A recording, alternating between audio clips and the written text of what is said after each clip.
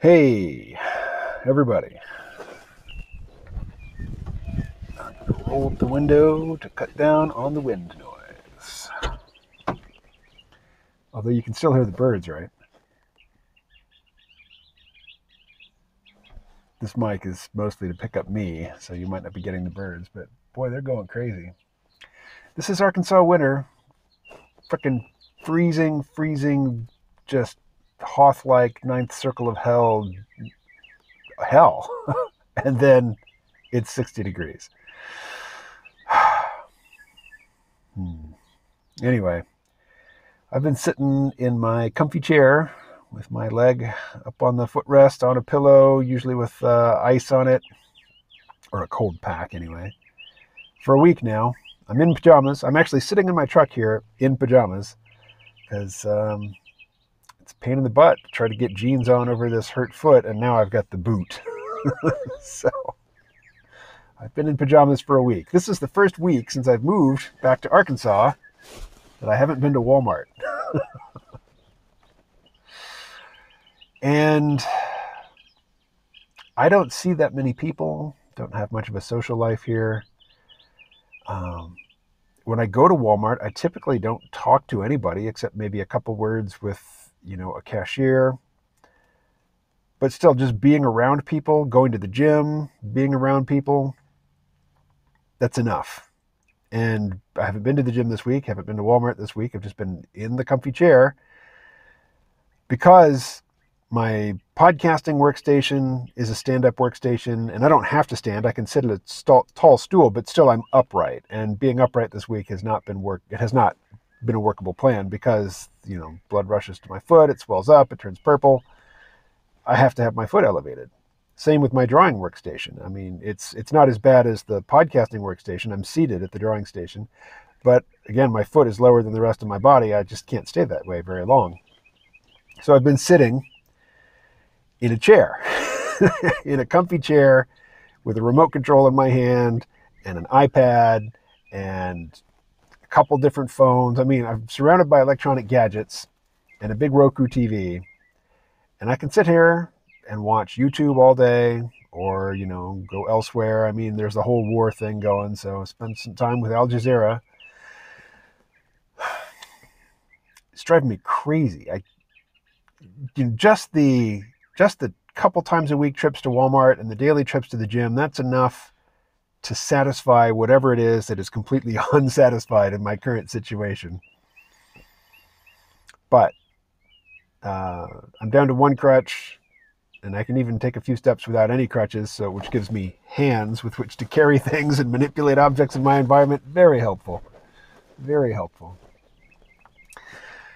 But I'm reminded of a conversation that I had right at the very beginning of the pandemic with a guy whose name I don't need to mention, even though I can recall it. I'm not here to shame him. This is not a response to him. I don't think this is a public position that he staked a lot on, but we were just talking about UBI, and we were talking about the possibility of the government cutting some checks, relief checks to provide to people. I think they were called stimulus checks officially, but really they're relief checks. Because people are out of work, or if they're business owners, their businesses are being crushed by the fact that people can't go out and live normal lives. This is at the very beginning of the pandemic. And I remember that he said, he offered this as an objection to either UBI or any sort of payment from the government to normal people, not newly created money that's given to banks or, distributed to corporations or something, but just given to normal people. And his objection was, a lot of those people who get those checks are just going to go out and buy expensive sneakers. And a variety of things come to mind. I don't remember what came to mind in the moment for that, other than, so what? Let them buy sneakers.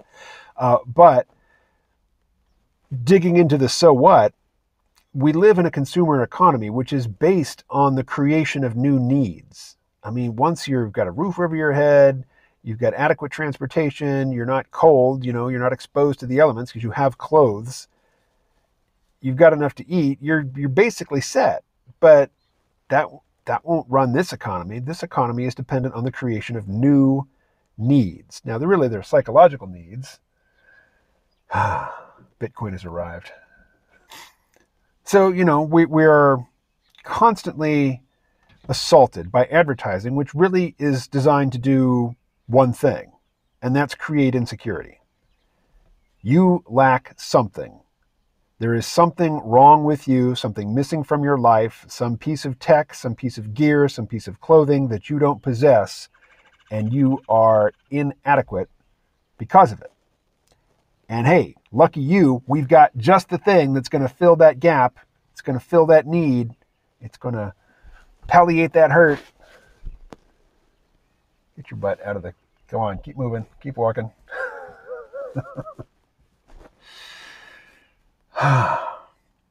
So, if a certain percentage of the population gets their stimulus checks and they go out and they buy expensive sneakers, good. That means the consumer economy is working. It's functioning. Because it needs consumers. It needs people with money to spend for the whole thing to work. If people don't have the money to spend, those expensive sneakers sit on the shelves until the rioting starts, and then people break the windows and get in and run off with the sneakers. But, for the most part, if people don't have money, that stuff doesn't move. The economy freezes up. It doesn't work. So if a certain amount of people go out and buy expensive shoes, yay, hooray. But what it occurs to me, beyond that is that who's going to go out and buy expensive shoes with this windfall of cash? Kids, young people. Now he's talking about sneakers, so I imagine he's thinking young black men. They're going to go out and buy fashionable sneakers, whatever the young fashionable people wear on their feet these days. I have no idea. I'm so far from fashionable. But I think most people, they have to pay rent. They have to pay utility bills. They have credit card debt that they have to service. Maybe instead of rent, they have a mortgage, but it's still a monthly payment that you have to make. They have to buy food. They have to put gas in their cars. They have to make car payments. They have to buy insurance for their cars. I mean, people have a lot of financial responsibilities, and a lot of people are behind on that. I think most people, when they get a windfall, $1,200, $1,600, whatever, they're just going to pay bills with it. They're just going to, they're going to take that and they're going to push it into the gigantic gaping maw that is the demands put upon them by this, consumer economy, this industrial economy, this post-industrial economy, this shuffling papers around and financializing everything economy. Most people, the people who fetishize expensive sneakers probably already have their expensive sneakers. Now, the thing with fetishizing expensive sneakers is you always need the new brand, and they change a little bit every year, right? Like car models. And, they need to be new. They can't be creased. They can't be dirty. So, yeah, you always got to go out and buy new sneakers if that's your priority. But I think for most people, it's just not their priority. And that's just this overly vivid stereotype, which is an argument against basically giving the people what they need in order for them to do their part to keep this whole consumer economy turning over. Now, if you want to argue against the consumer economy, hey, I'm not going to argue back. I'm just going to say it's the position that we're in now. It's the system that we're embedded in right now. And to shift to a different system, the shift either has to be slow and gradual so that it's not painful, or if it's sudden, it's going to be jarring. It's going to be uncomfortable. And, maybe you think that you're psychologically positioned, geographically positioned, or, prepped, ready to weather the storm, but most people aren't. And in all honesty, you probably aren't either if you really think about it. If you think it through, if you think of the implications of a collapse that most people are unready for, or maybe not a collapse, maybe a sudden transition, a discontinuity that is going to be very upsetting and, physically difficult for most people. You think you're set up to endure it, but are you set up to endure their failure to endure it? Are you set up, maybe you think you're psychologically prepared to defend what's yours with deadly force as often as is necessary. And yeah, if you've killed 20 people, killing the 21st is probably not going to be that hard, but killing the first one is going to be damned hard. And for a lot of people who think they're up for it, they'll discover that they aren't.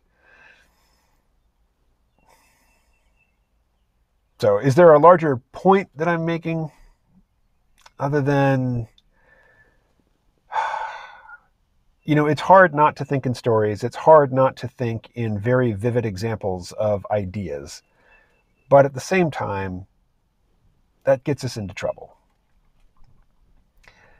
So, the overly vivid idea is young, shallow, materialistic people who have no good sense and who won't husband the money if you give it to them. I mean, this is the perennial excuse not for helping poor people. You can't give poor people money because you can't give nice things to dogs. You can't give fancy stuff to animals. You can't give money to poor people because they don't understand money. They don't know how to spend it responsibly.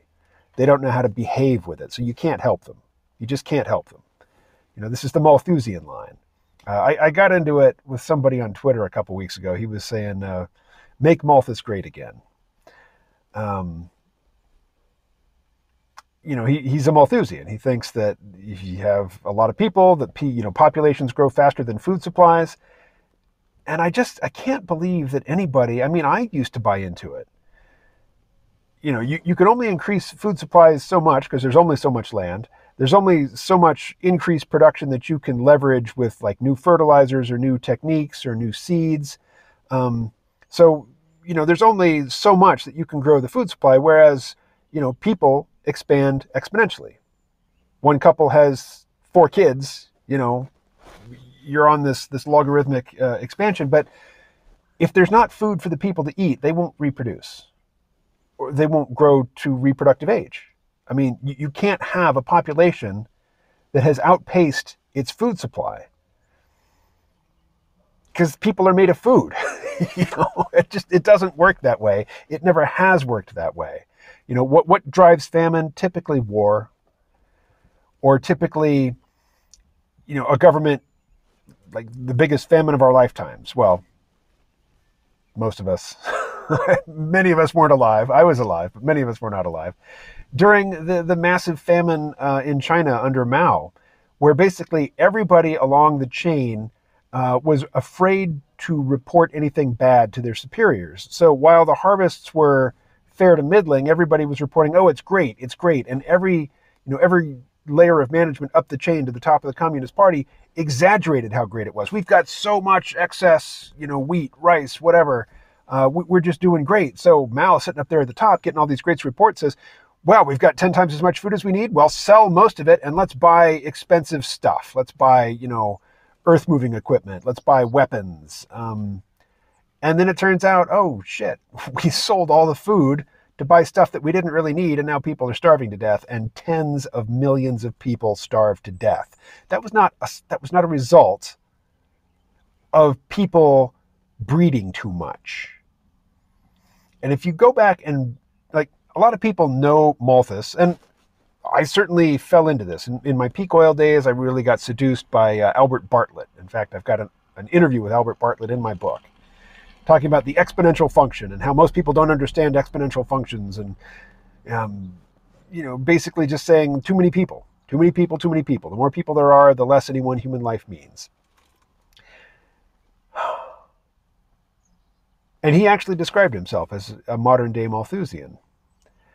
But then if you dig into Malthus, so I accepted all that without actually reading Malthus. But then if you dig into Malthus, you discover, one, he didn't think people bred too much. He thought poor people bred too much. And he thought they bred too much because they were just addicted to sex. They didn't have the self-control of refined upper-class people to curtail their carnal urges. And every time they had the chance to do it, they did it, and too many babies. But at the same time, Malthus also understood that a static population, one that wasn't growing, was a dead population. That for a dynamic economy and for a dynamic nation, you needed a growing population. So he was not at all in favor of curtailing birth rates. He absolutely did not want people to use contraception. He thought that was wicked. That the only legitimate way to curtail birth was through self-discipline, through self-denial. And he said that poor people are never going to do it.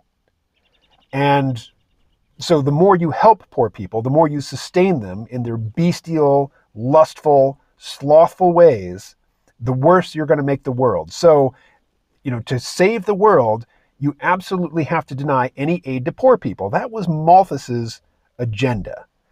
That was his messaging. And it's astounding that people pick it up and they just hear the exponential growth. People outgrow their food supplies, they outgrow the resource base. It's never too much sex. It's never too many babies that cause famine. It's almost always mismanagement from the top or war. Or, crop failures. And crop failures, I mean, that for most of the human experience on this planet, we've been hunter-gatherers. Crop failures were not a thing because we didn't have crops. We did have a sort of horticultural side hustle. So we were encouraging the growth of certain plants, knowing that they would, they could be gathered at certain times, but it wasn't agriculture. It wasn't fixed like arable agriculture, which, a crop failure in that mode where you have a much larger population and you've got a specialization of labor, division of labor, where you've got most people still, farming, but then on top of that, you can build a priestly class, an administrative class, which is really what the priestly caste was, or caste class was.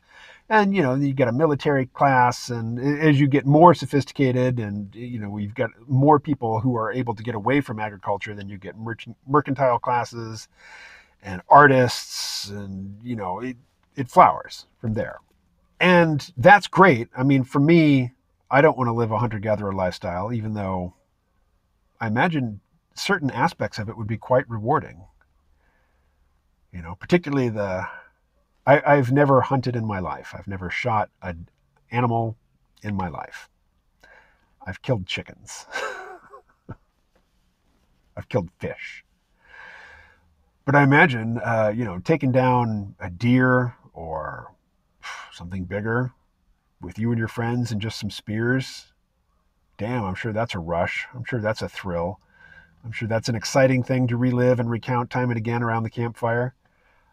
But, half of human suffering is toothache.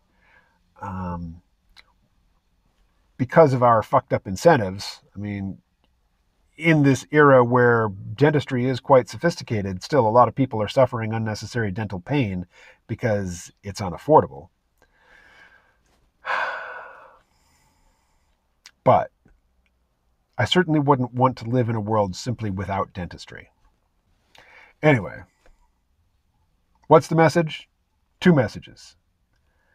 Buying expensive shoes with your welfare check. Let's just put it right there. Your welfare check. Buying expensive shoes that you don't need with your welfare check in the context of a consumer society is you being a good citizen. Good on you. Good move. Thank you. Thank you for your participation. And secondly, Malthus is bullshit. Malthus is fucking bullshit. And his agenda was not, there was a place in his heart where he saw that poor people, the lives of poor people sucked, and he felt bad about it. And he felt the need to wrestle with it and write about it and think about it. But ultimately, the conclusion that he reached was, you can't help poor people. Helping poor people just makes the world worse. That's where he was going.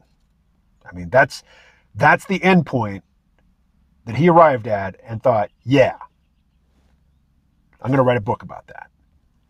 And modern people hear it and it appeals to, I guess, this sort of Rousseauian noble savage mentality of really the best life is the most natural life, and anything that is human artifice or anything that is the result of large complex civilizations is unsustainable and untenable and ultimately wrong and just needs to be cleared away.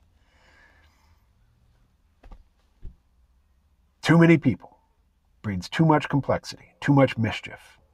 We should all be breaking our backs to get the very mere necessities of life, and we should die at 40. That's not what people are thinking consciously. That's sort of what you arrive at if you think it through.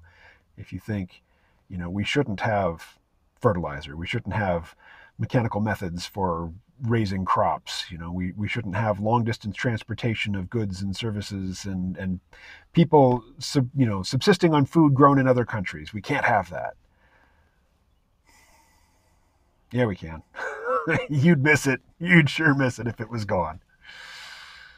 I am not saying anything about Ukraine in this video. Anyway, blah, blah, blah. Talk to you later.